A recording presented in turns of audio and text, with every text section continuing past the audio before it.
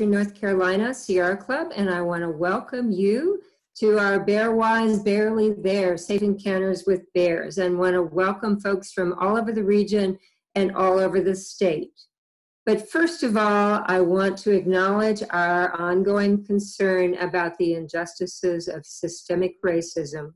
Environmental issues cannot be separated from racial and social justice. I also, of course, want to acknowledge the virus, COVID-19, and the need for all of us to stay safe and well. We have changed our Sierra Club meetings to an online webinar format to keep you safe and to keep us safe. So right now, as you know, we are going to have our wonderful program with Ashley Hobbs, North Carolina Wildlife Resources Commission. But I want to tell you about our next, always the first Thursday of every month. We, of course, are online with a Zoom, and this will be August 6th, and this will be on plastics, problems, solutions, and how to recycle right. I have been told over and over again, nobody knows how to recycle anymore. The number ones on your plastic don't mean to recycle. This is going to be presented by the Greenworks Plastic Reduction Task Force, and you have to advance register like you did tonight on our Western North Carolina Sierra Club website, which is WENOCA.org. Along with this program, we're going to encourage you for the entire week before August 6th to click on our link, which will be posted, to watch the movie as a precursor. It's called The Story of Plastics. Even if you have seen it once, I encourage you to see it again. Again, please pre-register for this, but you will be able to click on the link itself. I also want to challenge you. This is Plastic Free July, and this is a global movement of millions of people. And there is an eco-challenge asking you to refuse to use and reuse single-use plastics. Both of these websites are posted on our WENOCA.org. I have started to take the eco-challenge to commit to not using any plastic for the whole month of July. Let me tell you, this is hard, but I want you to be aware, as you already know, that the oceans are clogged, but also the burning of plastics has put it into our atmosphere. It is raining down on our head, and we are also eating it in our food. So we need to stop single-use plastics. Our program 2 months from now, September 3rd, will be on environmental equity. William Barber III, who is the son of Reverend Barber, will speak on environmental injustice, race, class, and climate change. Again, please pre-register, advance registration on our WENOCA.org website. We also want to encourage you now to go ahead and request an absentee ballot. Of course, we're all concerned about the virus and the safety of voting. There is no risk and no problem. You can go ahead and request to get an absentee ballot, and you will get it in the mail in September. You can choose to not use it and go ahead and vote in person if you choose that. But to get this request, print it out online, sign it, just you, return it in 3 different ways: by snail mail, by fax, or by email. And again, this is posted on our WENOCA.org. So now I want to introduce to you Ashley Hobbs of the North Carolina Wildlife Resources Commission to talk at length about safe encounters with bears and everything else. If you have questions, and please do have questions, use the Q&A down at the bottom of your screen, and we will give these questions to Ashley at the end of the program. Expect to go roughly an hour. So thank you, and here is Ashley. Thank you, Judy. I just want to introduce myself very quickly. My name is Ashley Hobbs. I'm the Assistant Black Bear Biologist and Furbearer Biologist with NC Wildlife. I'm based out of Buncombe County in Asheville, so I'm local to Western North Carolina. And I do a lot of talk about Bearwise throughout our area. It's a very significant problem that we have in Western North Carolina. So I was very happy to come and speak to you guys today. And I'd love to just jump right in. Let's get started here. All right. So today we're going to talk about Bearwise again. And we're going to kind of start with some kind of general biology and move forward. But as we go along, I want to make sure that I'm very clear in what I'm saying. So if you have any clarification type questions, go ahead and put those in the Q&A. If it's just kind of a general question or a question more specific to your scenario, just let me know in the Q&A at the end. I'll go ahead and address that, but that just kind of keeps things moving along there. So again, today we'll start with biology and behavior of black bears. We want to learn what's normal for a black bear, what's not normal, and what should we be on the lookout for around our communities. Then we'll move on to coexisting with black bears, and we'll wrap it up with a little bit of interesting research that's going on in our area.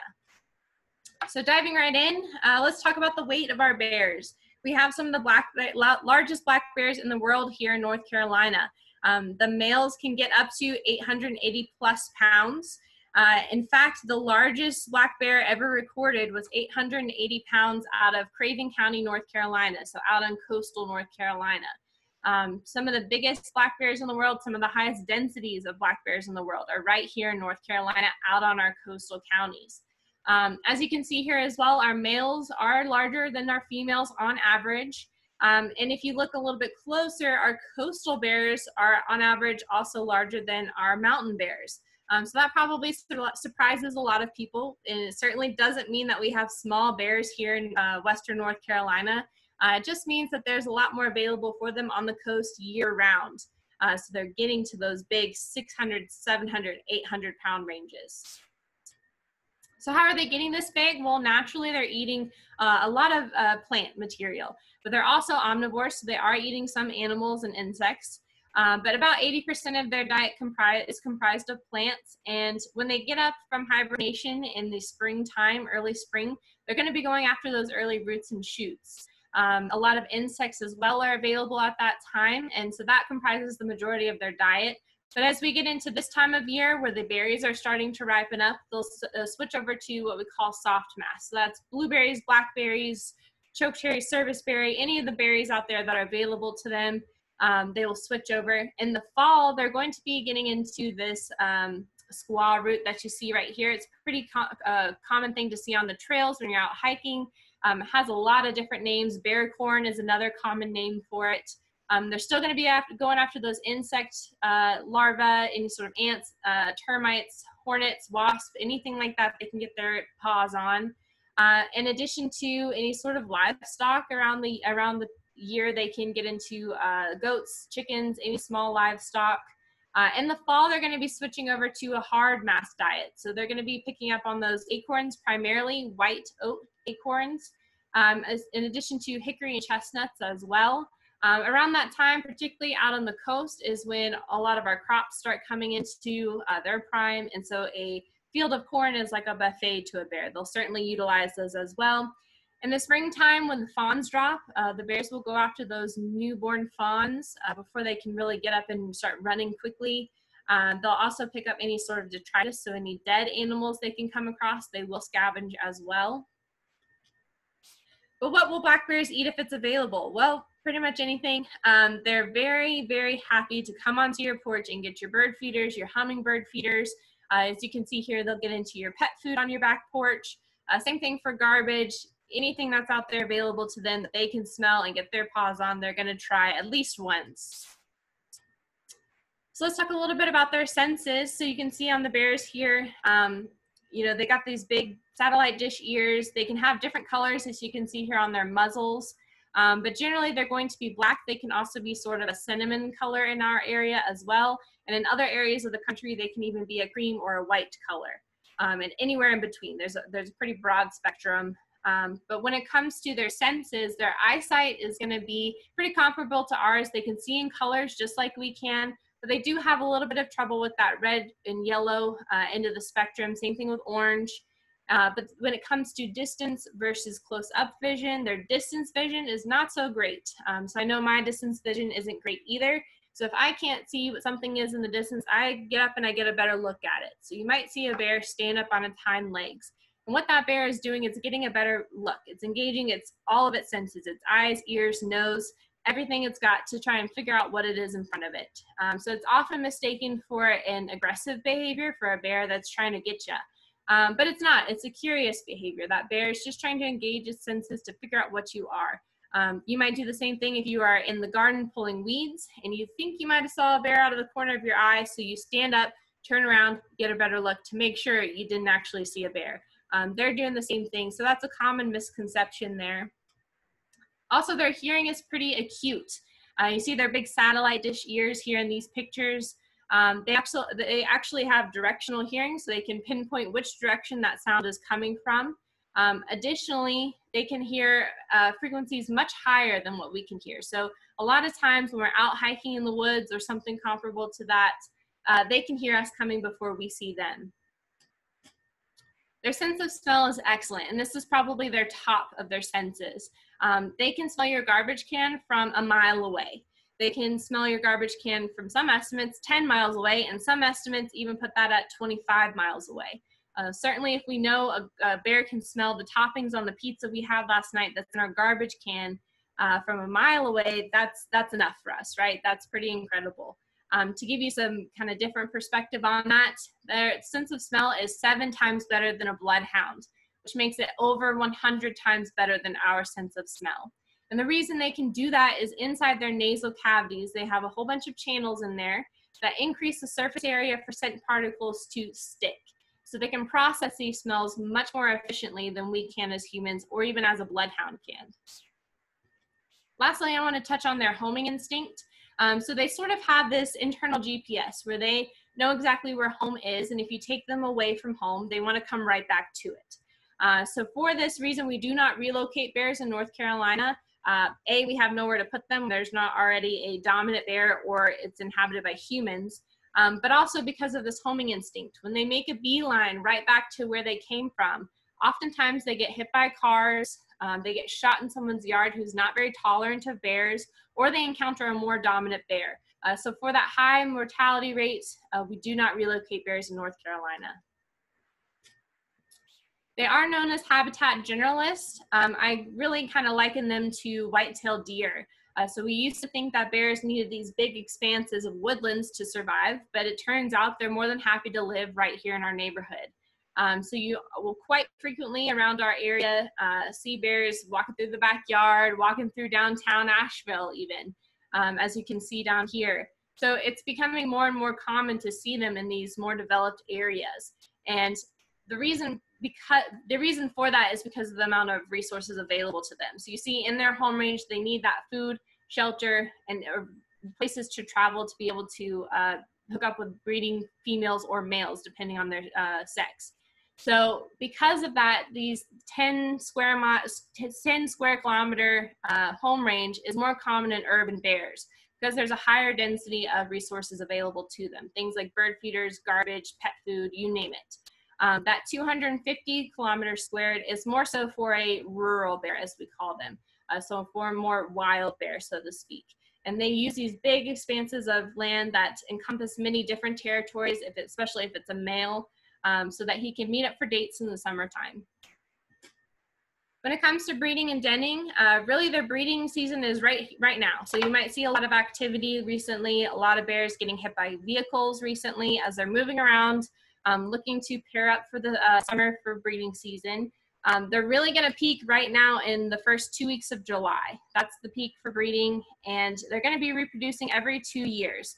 So the cubs will stay with mom for about 1.5 years. So in that second summer is when they usually part ways, and she will then come into estrus again and mate with a new bear that summer. So they'll be giving birth inside their dens from January into early February. And they'll, again, leave in the springtime, usually around late April is when they'll emerge with those new cubs. When they're in their dens, usually that goes from somewhere in November to somewhere in March. Again, maybe a little bit later for those females who just had cubs in their den that year. But during that time, their body temperature drops significantly. Their heart rate decreases significantly as well. Usually it's around the same as our heart rate, maybe a little bit higher. And we refer to this as torpor. It's not a true hibernation. And that's because of our climate here. We have such a temperate climate that these bears don't need to be unconscious in a cave for months on end. In the middle of January, you will definitely see a bear walking through your backyard looking for whatever it can get its hands on. So it's not a true hibernation here in the Southeast. I get this question a lot. It's what do I do if I see a bear? And it kind of depends on the scenario here. So if you're in the woods out hiking and you see a bear, obviously don't approach the bear. Give that bear a good amount of space. And if you can quietly move away from the area, back up and get out of the area, that's the best option to go there. If you do come around the corner of a trail, come around the corner of your home, whatever the case may be, and there's a bear right there, so make sure that that bear can get away from you. Make sure that you can get away from the bear. Make sure that you are also not closing any doors, windows, anything that allow the bear to get into that area in the first place. So we see this often with bears inside homes. And a lot of people will say, well, that doesn't happen very often, does it? Well, it happens usually at least a couple times a week here in the Asheville area. We have bears inside people's homes because they left a door open, left a window open, or something to that effect. And what I have to say there is make sure they have an escape route. And if you can back out the door, leaving the door open, that's a great way to go there. Do not lock the bear in your kitchen or bathroom or whatever space. Your wallet will thank you in the long run, and the bear will be much safer. You will be much safer if you just give it an escape route there. If the bear is just coming through your backyard, I know it's awfully tempting to, watch the bears as they get into a bird feeder, watch the bears as they play in the hot tub or whatever the case may be. But when they're in our spaces and they're too comfortable, that's when we see conflict arise between humans and bears. So when they're in our backyard, from a safe distance, make as loud, crazy noises as you possibly can, whether that's banging pots and pans together, spraying it with a garden hose, getting an air horn, whatever you can do that's big and crazy, definitely use that opportunity to make that bear feel uncomfortable in your backyard. That's going to be best for the bear and best for your community, both ends of that spectrum. So again, air horn, pots and pans, yelling, whatever you can do to be loud and crazy to get that bear out of the area. Once it does leave, make sure that you figure out why it was there in the first place. Was it there for your bird feeder? Was it there for your cat food? What was it trying to get to? What brought it to your home in the first place? And again, also let your neighbors know as well, so that they can remove whatever is attracting the bear to your community. Letting neighbors know is really important, because sometimes one person is experiencing issues that can be prevented by another neighbor, but when there's no communication, you kind of see the problems get bigger and bigger over time. Additionally, if you have a dog and you encounter a bear with your dog, always make sure your dog is on a leash, particularly during those crepuscular hours, so from dusk in the dawn hours. That's when the bears are most likely to be around, and so having control of your dog is essential. So I'm going to show you a video here of what to do with a bear in your backyard. In this case, the bear is coming up on the back porch. You'll see some bird feeders, a grill, several different attractants. And the woman here comes around the corner, sees the bear. She does not approach the bear, but she acts big and crazy to try to get the bear to leave the area.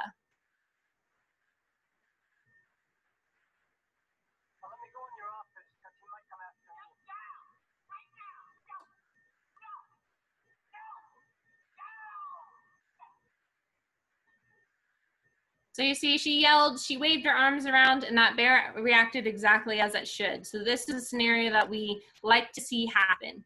When a bear gets a little too bold and comes up on your porch, you make it uncomfortable, make it leave the area.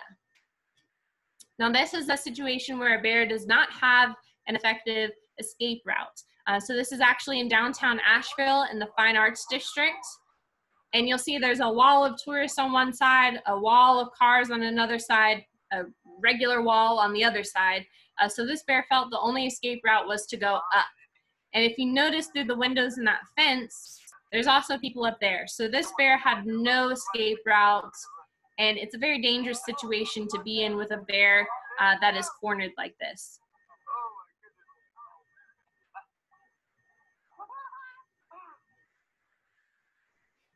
So again, if the bear is inside your home, or you encounter it in, coming around the corner, whatever the case may be, make sure it has an escape route.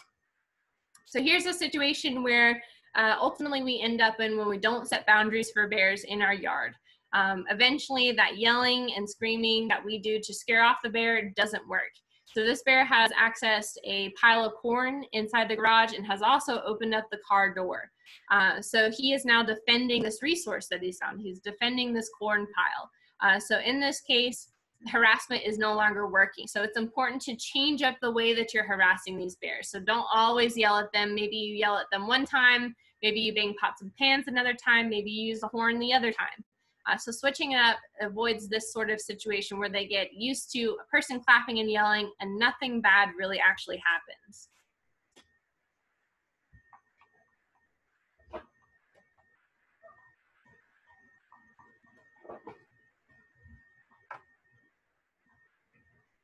So you can see the bear is bluff charging the woman, again, guarding that resource, popping his jaws at her.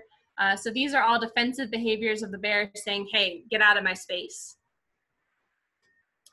So now that we have an idea of what's normal, what's not normal, how these senses are affecting these bears' behavior, let's talk about how to coexist with black bears in our communities. So in southeastern US, we have about 70,000 black bears. That is an estimate. But as you can see, North Carolina has the largest population of black bears in the southeastern US. Additionally, our black bear population is split into two separate groups, one in the mountains, one on the coast.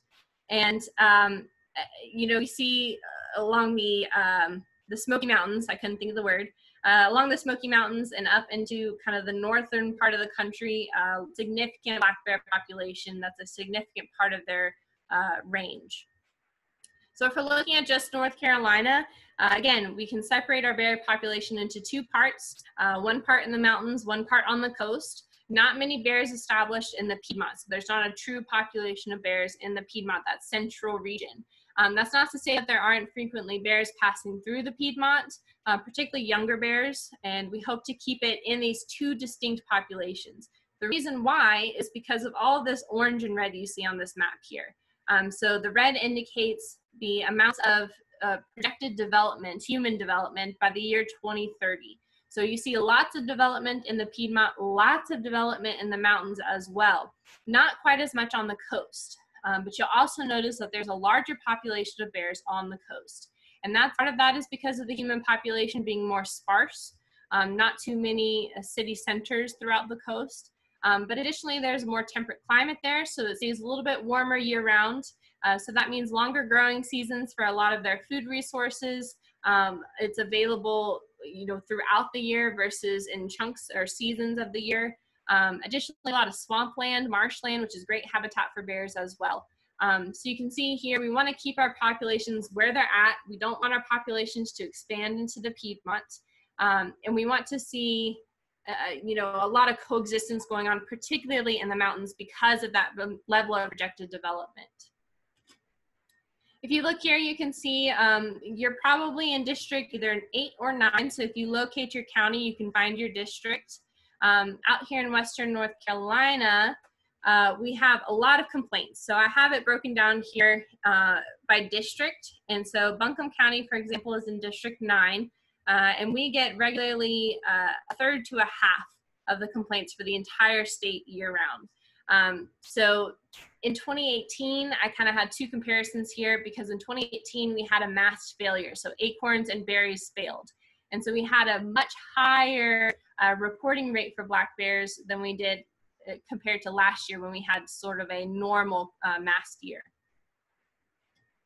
If we break this down a little bit more for Buncombe County, it's, again, about a third of the calls for the entire state of North Carolina each year. Again, 2018, we had mass failure, and we had nearly 2/3 of the calls for black bears throughout the state coming from Buncombe County. It's a big hot spot for us. It's a big tourism hotspot as well. So we have a population that we're trying to educate to coexist with bears that's changing essentially day to day as people come in and leave. Another issue that we have is so many people are retiring here, and they're retiring from areas where they haven't had to deal with black bears before. They haven't had to coexist with bears. And so they come in and they get a rude awakening, a wake-up call, so to speak. And so we get a lot of calls where people just need to know where to start when it comes to coexisting with black bears. So that's kind of why we see these high numbers coming out of Buncombe County.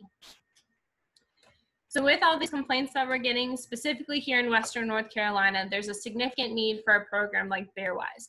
Bearwise is a regional program in the southeastern U.S., and what it does is it shares ways to prevent conflicts from happening in the first place, and then give you a wide variety of tools to use to remedy the conflicts that you're already experiencing. So for this, you know, we kind of give you a toolbox and we say which tools are going to work best for you, and you can pick and choose what works best in your community. We want to also encourage people to make their own initiatives to keep bears wild, whether that's coming together as a community, as a book club, whatever, you know, community organization comes together to advocate for bears and coexisting with black bears. We have a great website here, bearwise.org, and that, again, services the entire southeastern region. But in North Carolina, we reference this website a lot because it's a one-stop shop, essentially, for anything black bear related. Any sort of scenario you're experiencing, it's very likely on that website. It really serves to give us some continuity among the southeastern states. So if you have a mountain house in North Carolina and you have a beach house down in Florida, you know, you're having to coexist with bears in around each home. We want you to have the same message no matter where you're at, so you know exactly what to do, whether you're vacationing in the mountains or vacationing at the beach. So here we have the 6 Bearwise basics, and this is really the foundation of Bearwise. Following these 6 Bearwise basics really helps to you know, keep bears wild, keep bears safe. And they're really pretty simple things to implement around our homes. So let's dive right into these. Number 1 is never feed or approach bears. This one's kind of a duh sort of thing, but never walk up to a bear, never try to feed a bear to get it to walk up to you. These are unfortunately situations we see a lot with our tourists, but also with people who are just way too friendly with bears, particularly in Buncombe County and Asheville area. Really, when it comes to feeding bears, it breaks down to intentional versus non-intentional feeding. So what that means is, are you intentionally putting out corn to feed bears, or are you putting out a bird feeder intending to feed finches, but the bears are eating the bird seed? So there's 2 separate categories there. If you see anyone intentionally feeding bears, intentionally attracting the bears to their property, we definitely want to know about that. It is illegal in the state of North Carolina to feed bears processed foods. So we're talking things like donuts, cookies, steak, you know, all the crazy things that people feed bears off their back porch.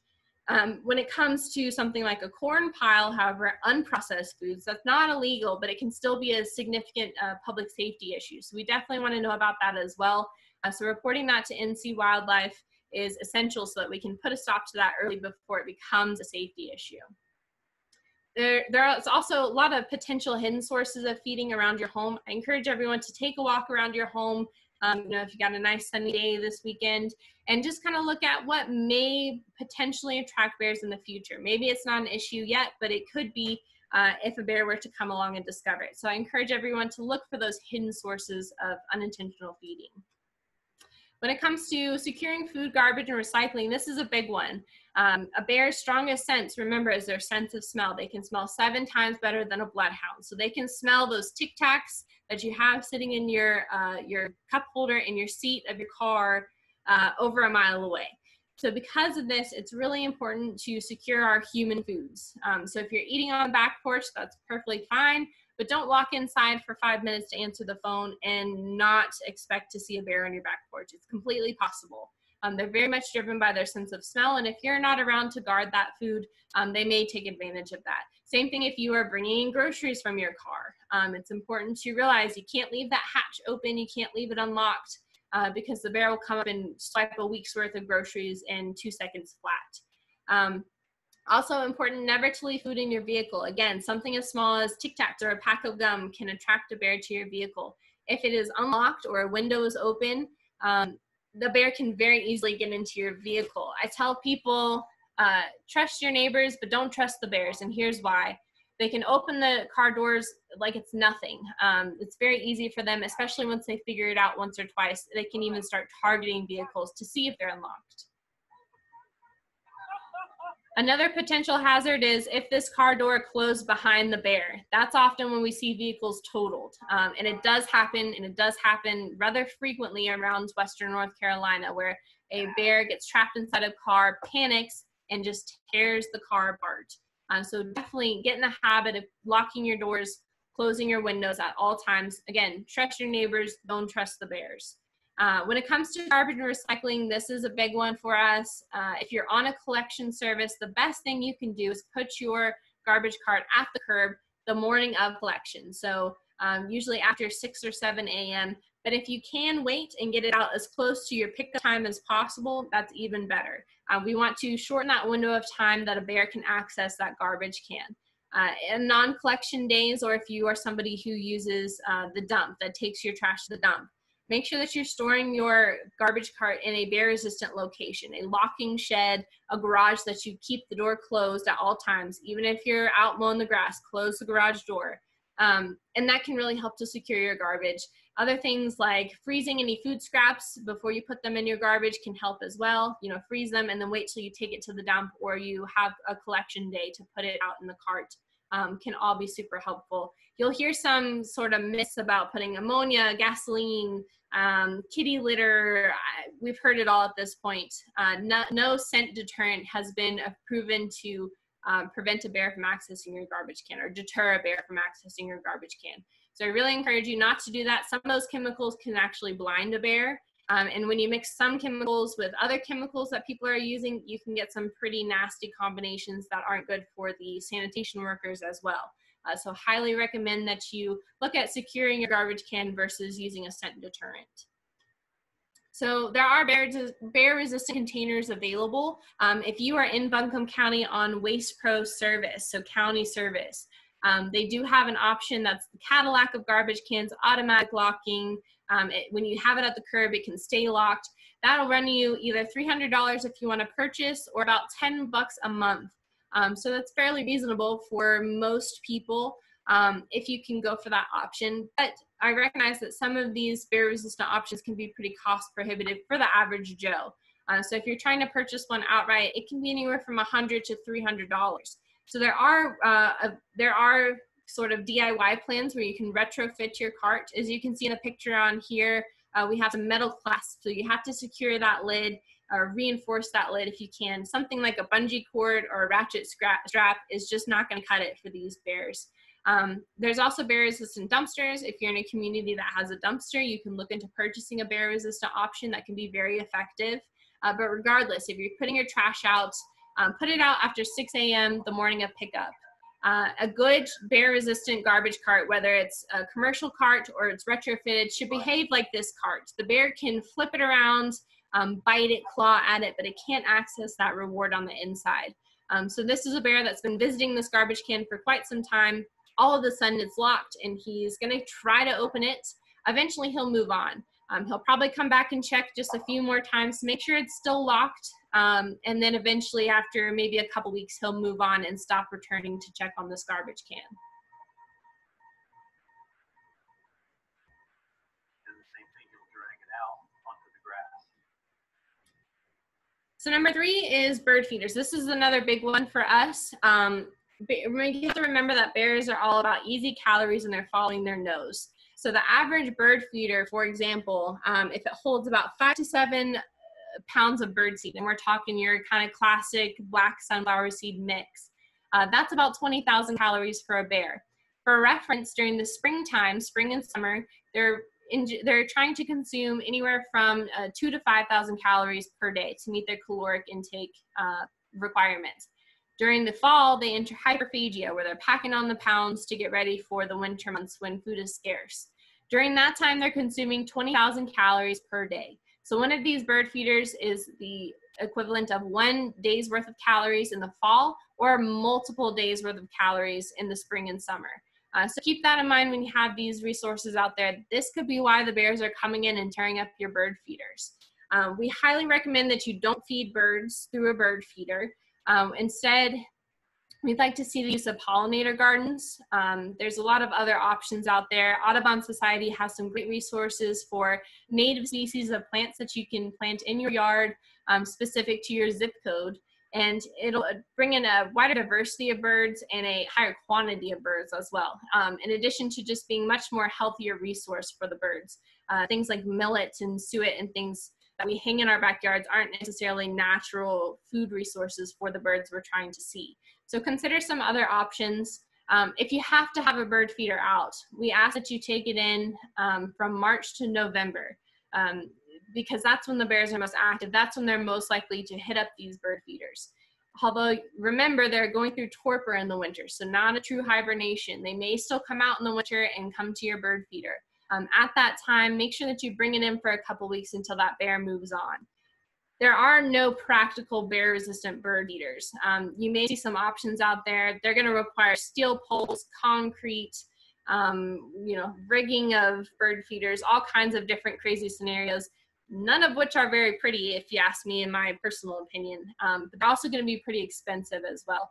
So you have to also consider that even if you rig up your bird feeder, as you can see here, rig it up through some line between trees, or if you put it up on your second, third story balcony, these bears can still access the feeder itself.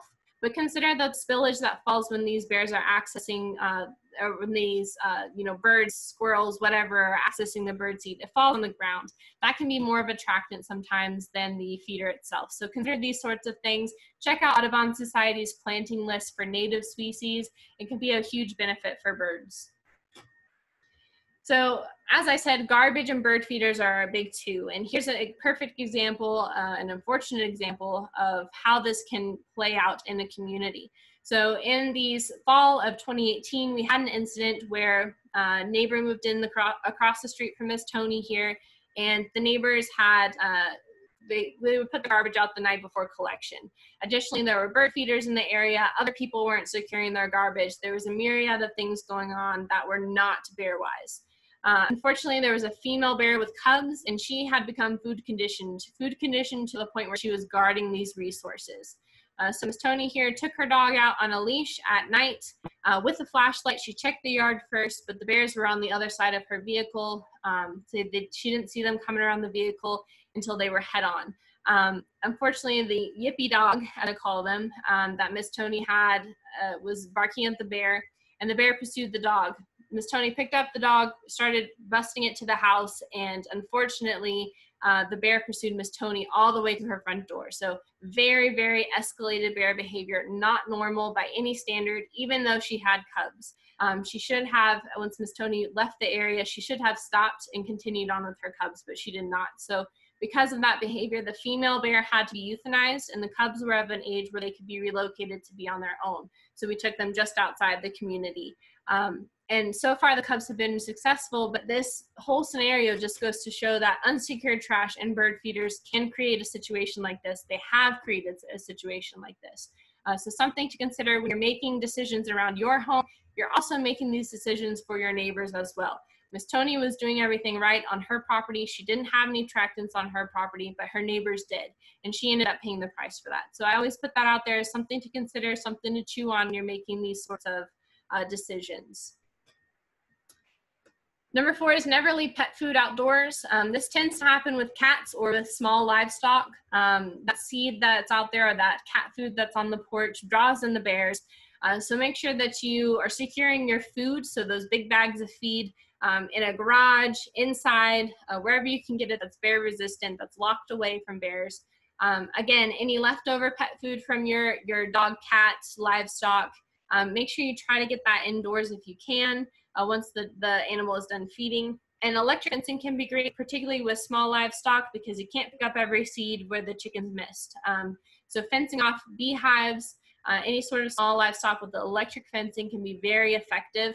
There are some great DIY options on bearwise.org where it has it listed out for you cookbook style of how to install electric fencing properly for black bears. As you can see down there, a regular fence is not going to keep a black bear out, so keep that in mind.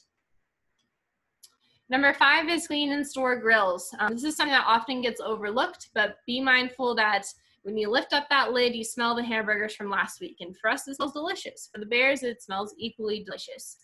So if you haven't ever had an issue with your grill, awesome, go play the lottery. But if you have had an issue with the grill, you know how much of a pain it can be. So make sure that you are cleaning that grill after every use. Crank up that heat, scrape down all the bits and pieces. And then something that's often forgotten is the drip tray. Pull out the drip tray, and if you can clean it out or if you can dispose of it, that's going to be great. You can even stick it in the freezer, freeze it until collection day or your next dump run. And then cover it and store it in a bear-resistant location, a garage, shed, if you can strap it down in some way, however you can secure that grill best in your specific scenario. Last but not least is, again, let your neighbors know about bear activity. Resources like the Nextdoor website, Facebook groups can all be great. Simple word of mouth as you see somebody walking down the street and you just saw a bear at the end of the road, let them know so they can change their route to walk their dog. Additionally, in Bearwise certified communities, where a community has come together to initiate the 6 Bearwise basics, they have a liaison, and that liaison is intended to collect reports of bear activity and let the neighbors know what's going on in the community. So I add that one in there as well. I say all this to say don't give a traveling bear an excuse to stick around. Most of the time, bears are just moving through our yard, but we're giving them reasons to stick around because of the pet food, garbage, bird feeders, you name it.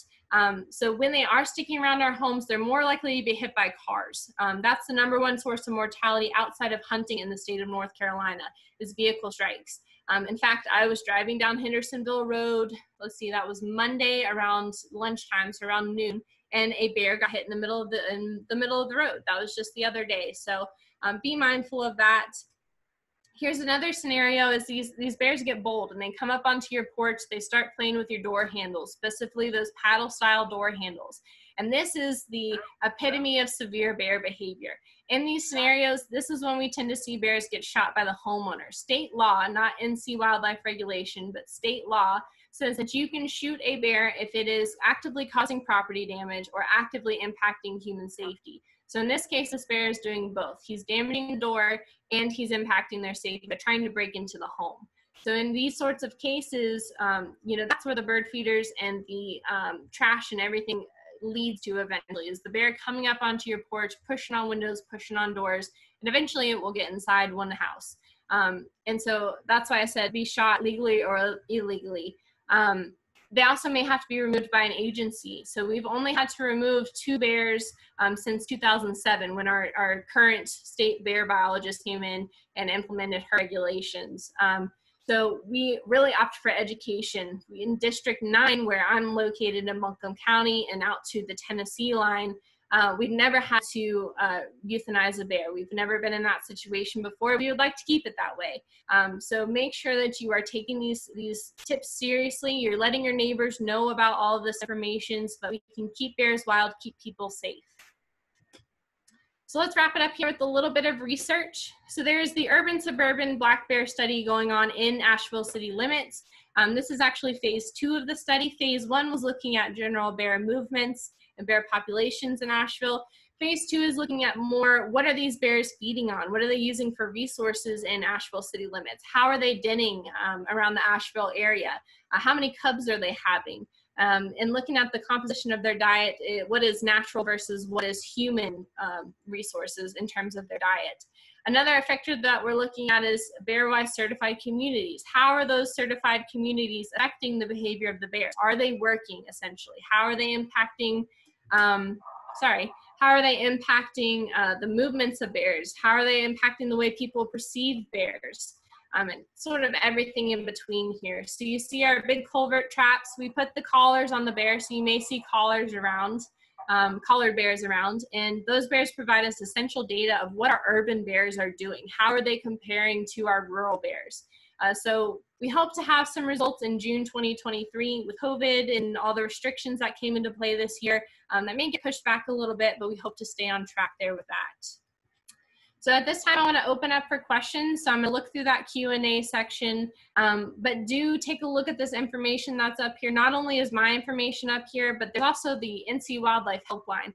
That's a great resource for any wildlife issues you are experiencing. Go ahead and give them a call, send them an email, and then you can get your any sort of wildlife questions answered very quickly.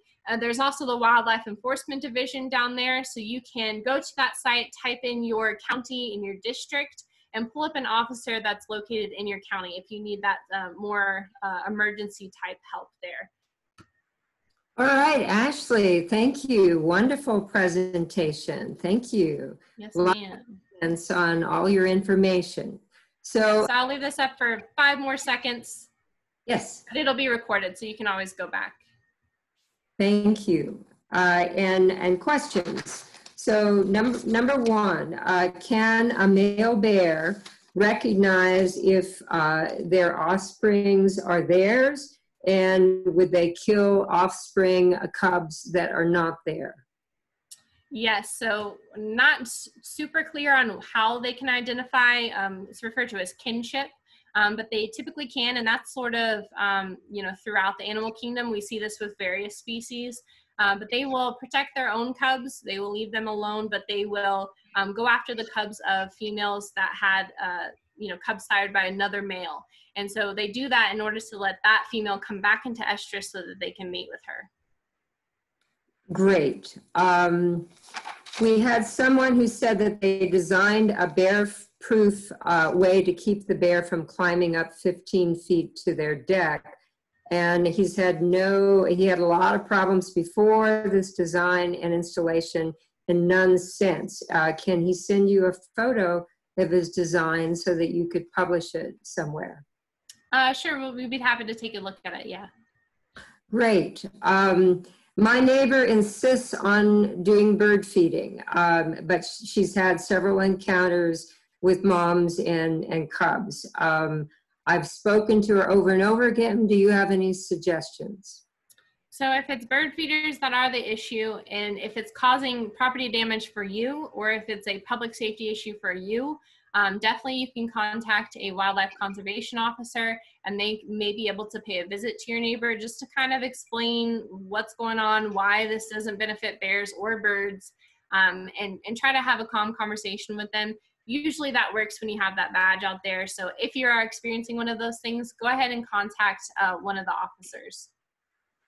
Okay. Do bears have a good memory? Will they keep going back and back and back to where there has been garbage, or will they remember if they had had a very aggressive encounter with a human at one point? Yeah, so I often say, the phrase is elephants never forget, but really black bears never forget. So they recognize where they can find a patch of acorns from year to year. They recognize which house has the bird feeders out, which house puts their trash out before, the night before. They know all these things, they pick up on these things, and they make a routine out of it. So yes, very much they have great memories. And if they had an aggressive encounter with a human, would that cause them to become aggressive? So not necessarily aggressive. Black bears are very shy, especially compared to their cousins, the grizzly bears. So usually when they're hazed by people enough, they start to associate people with being uncomfortable. So they tend to avoid people, places, people, things, which is why I highly recommend the pots and pans, the water hose, the air horns, and all the various harassment techniques. How effective are hot bird seeds? So hot bird seed is really just seasoning the bird seed for the bear. You make it a little bit more tasty for them. The capsaicin levels in something like cayenne pepper isn't to the level of something like a bear spray. So it's just doesn't have enough kick to it to be able to deter the bear. And we just were notified that Asheville has just sent out a black bear alert. What does that mean? Yes, so that was me. That was the first time we've sent out one of these alerts. I believe it came out around 7 o'clock. So if you are located within Asheville city limits and you didn't receive that alert, look into signing up for I think it's called AVL alerts. But essentially what we have done is with the 4th of July weekend coming up, there's going to be a lot of food around people's houses, a lot more trash around, a lot more potential for food to be left outside overnight. So we just wanted to give people resources to really handle situations if they are having an encounter with a bear around their community. If there's a mom with her cubs, do you still recommend that we make loud noises? My experience was that the mother bear charged me in order to try to protect her cubs when I tried to shoo her away from my area. Yeah, so that's kind of where I emphasize doing this from a safe distance. So on that little chart, I guess you could call it, the graphics, so do this from a safe distance. You don't want to do this, walking up to the bear or anything like that. So if you can get a safe distance and then shoo her away, that can be quite effective. If you find that she's just not leaving, go ahead and go back inside, back up the way you came, go back inside, and you can give us a call on that helpline number and report that activity or that encounter. We have an apple orchard, and it's been a bear favorite for 3 years. They break the branches, and one dropped out of the tree at 11 in the morning while I was gardening. Do you have any advice for me? Yeah, so I think, recognizing that there is a state law for property damage, not everybody likes to take lethal action against a bear, but that is a right that we have under state law. Additionally, maybe looking into electric fencing. I'm not sure what the setup is there.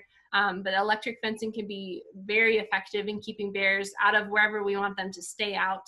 And then hazing the bears as much as possible. So you could try some automatic floodlights, the motion detection floodlights. Same thing, there's motion detector sprinklers as well.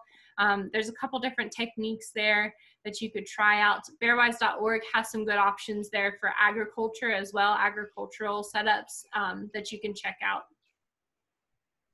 If one is walking down a city street and a bear actually is approaching to me and there's no way out, there's no driveway, what do you recommend? Yeah, that's when you're going to have to get big and crazy as you can. You can throw rocks and branches and whatever you can do, and just make sure that the bear can get out as well. Some other things that I mentioned that you can carry with you if you feel confident enough to is bear spray. You can hook it on your belt loop as you're going out for a walk. If that makes you feel safe and you know how to use it, then that's certainly an option to have kind of in your back pocket, almost literally.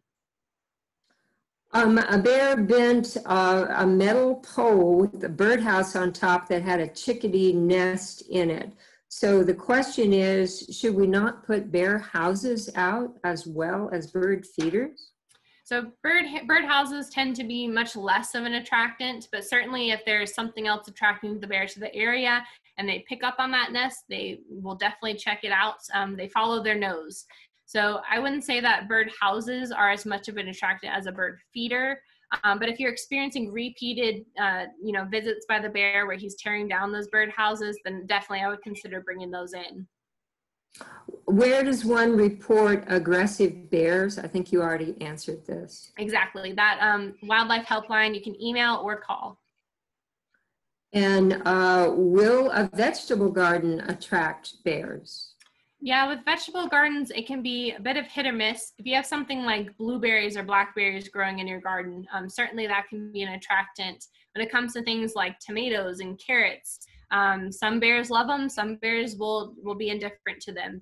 If you are experiencing damage or if you want to get in front of it, you want to prevent anything from happening in the future, again, electric fencing can be great, and there's a specific way to space the wires for that electric fencing. So Bearwise.org has, again, that kind of cookbook version of how to set that up. That can be a really great resource for you. Are there resident bears in West Asheville neighborhoods? Yes, so we definitely have resident bears in Asheville. Phase 1 of the urban suburban bear study showed us that we do have resident bears. So in other words, we have bears who are living year-round within Asheville city limits. They don't really need to go outside of Asheville to get the resources that they need. But the number of resident bears is a little bit hard to peg down. Some people, will estimate at a couple hundred, some say 50. But as a biologist, it's very hard to peg down a certain number. There certainly are resident bears, though. There's a growing group of people in Buncombe that believe many bears are being trapped to cut their paws off. The population of three-legged bears, can you talk about this?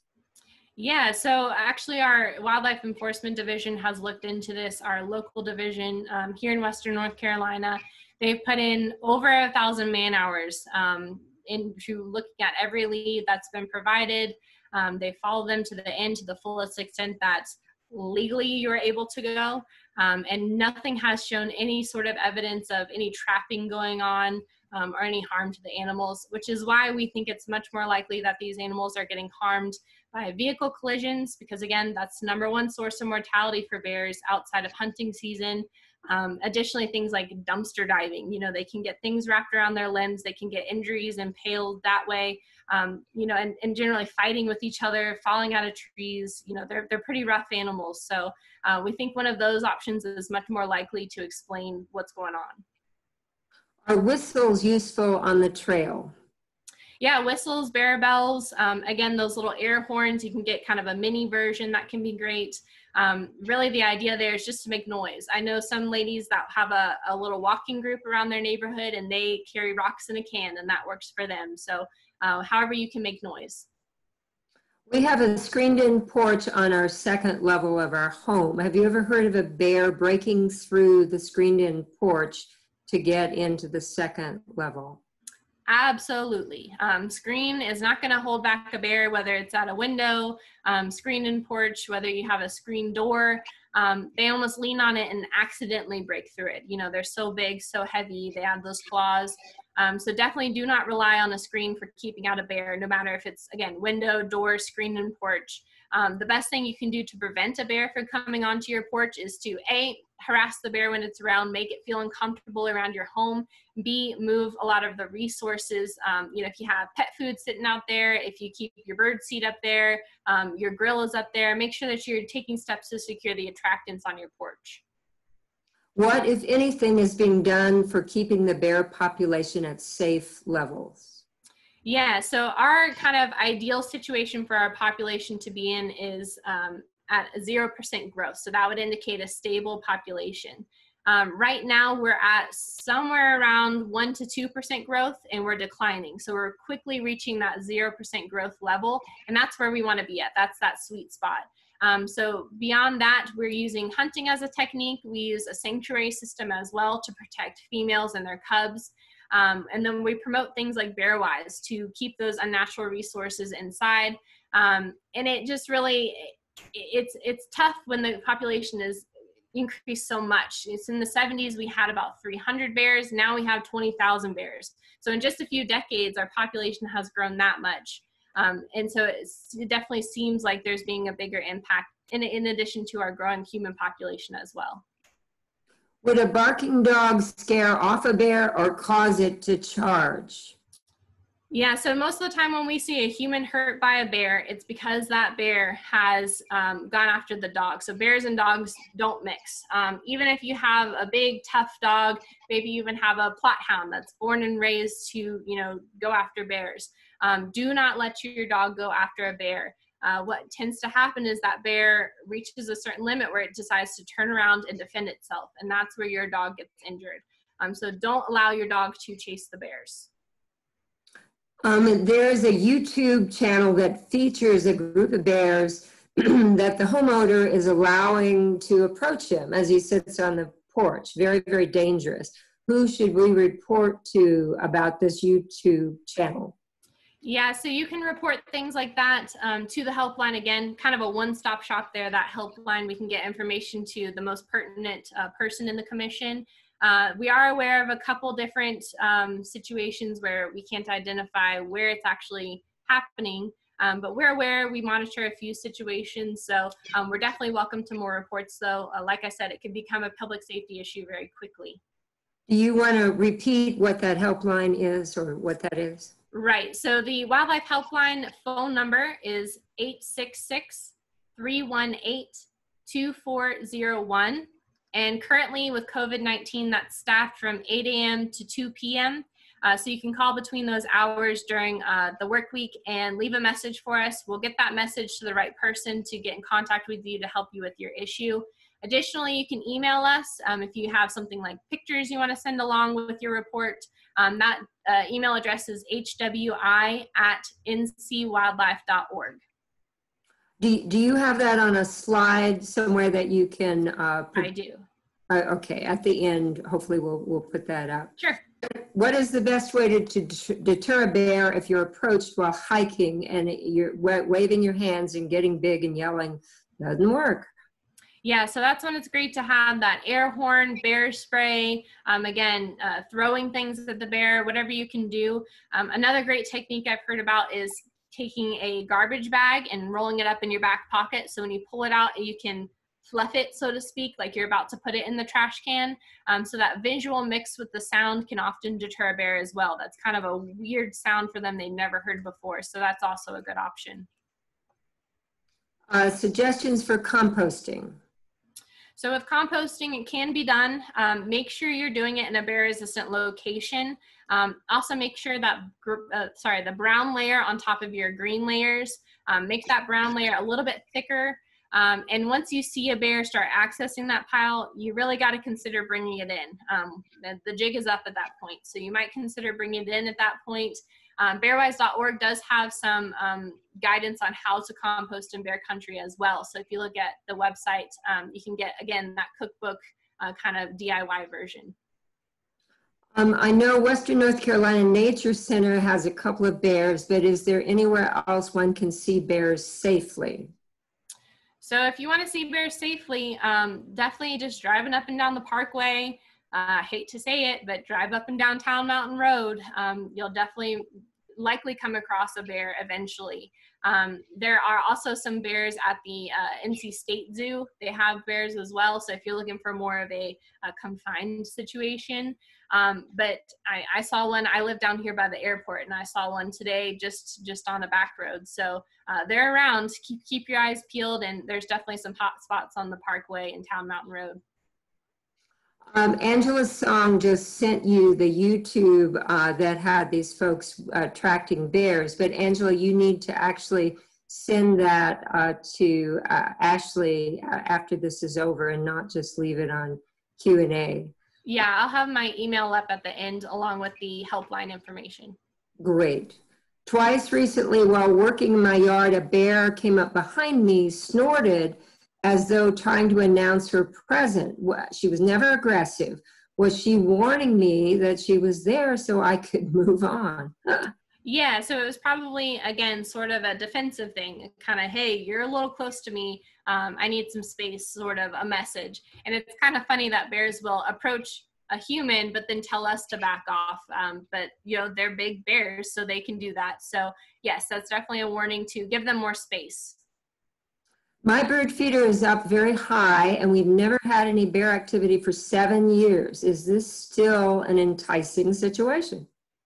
Yeah, so part of Bearwise's purpose is to let people be proactive, so to give people tools so they can avoid having issues. The number of people I talk to every day that say, I've lived here for 10, 15, 30 years and never had a bear issue till today, is pretty significant. So I'd say if you, are apt to try some other ways to feed birds around your property, in addition to bringing down that bird feeder at least until somewhere around Thanksgiving time, those would be your best options. Again, to be proactive, because once we have the bears coming in, they don't forget when they can access those resources. So it takes a while to unlearn that behavior in them. Is it recommended to throw things at bears to dissuade them from coming onto your property? Yeah, if you're unable to yell and clap your hands and all that good stuff and that's not working, then definitely pick up a rock. If you're unable to get yourself out of that situation, yelling and harassing them isn't working, picking up rocks, sticks, things like that can be a last resort. We have a lot of blackberries around our home. Is that dangerous, and should we cut them down? If you're able to remove them and you're seeing a lot of bear activity, I definitely suggest that. They can be a pretty big attractant, specifically this time of year when they're starting to come to ripen up. So you might consider removing them. If you can fence them off with electric fencing, that can be a great option as well. If you like to pick the berries and you use them for baking and things like that. So either way, whichever is going to work best for your scenario. If on a walk in the woods with dogs and we come across a bear, but it's blocking the way back to the car, do we try and scare it off? Yeah, so if you're at a reasonable enough distance, a safe distance, you can try harassing the bears. Even more safer if you can turn around and go back the other way down the trail and just kind of wait a little bit for the bear to move on. That can also be a good option as well. You already talked about compost piles, but is there a way to keep them out and not have to give up your compost pile and move it back in? Yeah, looking at that literature on bearwise.org, that's going to help you in terms of how to place your layers of green and brown and different bear resistant options for securing that compost. But like I said, sometimes these bears, they're so smart, so adamant, they follow their nose, they just figure it out. So definitely give that a look and see if you can make that work for you. My husband likes to camp in very remote areas. So what's his best protection? I definitely say bear spray. It's better to have it and not need it than need it and not have it. Additionally, look up on, bearwise.org has some great videos on there of how to use it. You can also get some training cans, some cans that don't have the actual capsaicin spray in them, so you can practice. Again, it's better to know what you're doing before using it. You could also consider some of the portable electric fencing that they use primarily out west, but if you really just wanted to take that extra step, that's also an option as well. If the bear is just right outside the window of your house, should you be banging pots and pans inside the house or an air horn, or do you need to go outside to bang the pots and pans and the air horn? Yeah, so start banging on that window if you can. Obviously, don't break the window, but do your air horn, pots and pans, yelling, whatever you can do. And when that bear moves a safe distance away from the house, if you can get out on the porch or just open the door and start doing it as well. So don't be a little bit relentless with it, especially with that more escalated behavior of coming up onto a porch or looking in windows and things like that. You want to take that seriously and really get in front of that. Well, I guess this was a sequel to that question. So if we're sleeping out, if we're sleeping, I guess, in the house and wake up and the bear is smack on the porch, do we want to stay quiet? But I think you answered to no, to stay quiet. Get them out of there. Yep, don't let them come on your porch. We love them. They're awesome creatures. We love to see them around. Don't give them the opportunity to come onto your porch because it only escalates from there. Does pepper spray work as well as bear spray for hiking? Yeah, so pepper spray doesn't spray as far as bear spray does, and additionally the capsaicin level isn't high enough to deter a bear, so definitely go with bear spray. If you are in a pinch though and all you have is pepper spray, obviously I wouldn't say no, don't use it, but if you are intentionally wanting to carry something to deter bears, definitely go with the bear spray. Does Waste Pro accept the DIY hasp trash can design shown in the Bearwise site? Yes, so I actually just talked to their director just a few days ago, and I asked him that exact question, and he clarified yes, that they will allow anyone to pursue a DIY option to secure your garbage can. The only thing is when you put it at the curb for collection, you have to make sure it's unlocked so that when the guys come up with the truck to dump it in the back of the truck, that it's already unlocked for them. If you leave it locked, there is a high possibility that they will just skip over your garbage can. You've used the term safe distance. Can you explain a little bit more what's safe? Yeah, so you might find that what you feel to be a safe distance, the bear still thinks you need to back up some. They start popping their jaws or bluff charging a little bit more. Generally a good 20 to 50 feet, anywhere in there can be a safe distance. And a couple of people have expressed concern that they still think bears are being trapped for their paws. You feel like basically you all have disproven this, correct? Yeah, based on our law enforcement division's findings, they put in, again, over 1,000 man hours. That's a lot of man hours for our small division. So based on their findings, we don't think that anything was a serious lead, so to speak. And as new leads come in, they're continuing to investigate to the fullest extent that they can. So keep in mind that maybe what we hope to see as the outcome in terms of pursuing people who we think might be doing something, you can't do that. You can't do some things that they're asking for, if that makes sense. So over 1,000 man hours, nothing has come up. They're continuing to accept any leads that come in and follow them to their fullest extent. Last question, and you've gotten lots and lots of compliments of great information, great presentations. Thank you. Congratulations, Ashley.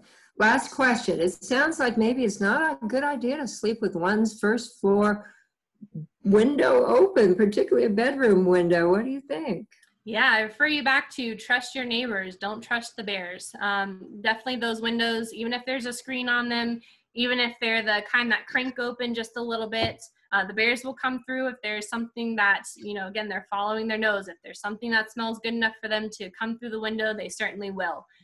So if they're able to access that window, then definitely leave it closed.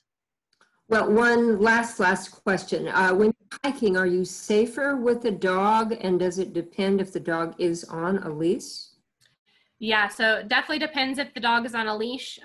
Always have your dog on a leash. We live in bear country. Bears are in our backyard. Bears are out on the trails that we hike. Bears are where we camp. Having control of your dog is going to make you and your dog safer when it comes to encounters with bears. I wouldn't necessarily say that you're unsafe for having your dog out there hiking, but just make sure that you have control over your dog. If you have a Great Dane and you got it out on a trail, and if it bolts off after a bear, even if it's on a leash, and you can't control it, then don't take that animal out. That's not going to be very safe. So use some common sense in there when it comes to your animals, and just always, always, always have them secure. And are there bears in Leicester? Yes, 100%. Yes. And again, Ashley, thank you. Thank you so much. And are you going to put up your information on the last slide here? Yes, ma'am. Just one moment. There we go. So you have the helpline information, Wildlife Enforcement Division information, and my information. If you're calling to report a bear, though, please refer to that helpline, not me. I get a little bit inundated with calls sometimes, so that really helped me out. Great. Thank you again, and please return same time next month, August 6th, for our program on plastics and what you can do to help. So Ashley, thank you. You all have a great night. Thank you.